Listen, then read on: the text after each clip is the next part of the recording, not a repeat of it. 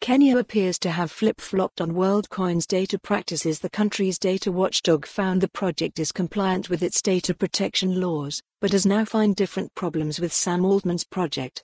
Kenyan authorities appear to have changed their mind about Worldcoin's operations, ahead of the project's suspension in the country. Worldcoin, which was co-founded by Sam Altman, CEO of ChatGPT developer OpenAI, is an identity and cryptocurrency protocol that uses iris scans to verify users.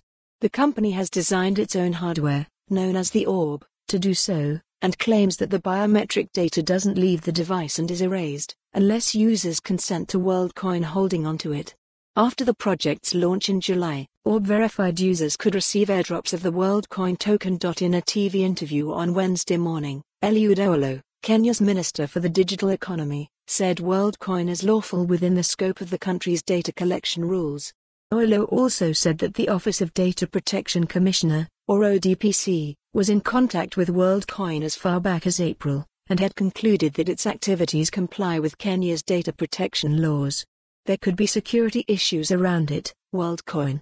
There could be regulatory issues around it which we need to improve, but as far as the Data Protection Act of 2019 is concerned, they were acting within the law, Owolo said. Around the same time of the TV interview on Wednesday, Kenya's Ministry of the Interior said it suspended the project's operations in the country, citing concerns over financial security. Follow the URL for the full article. For more on this story, visit the news article link.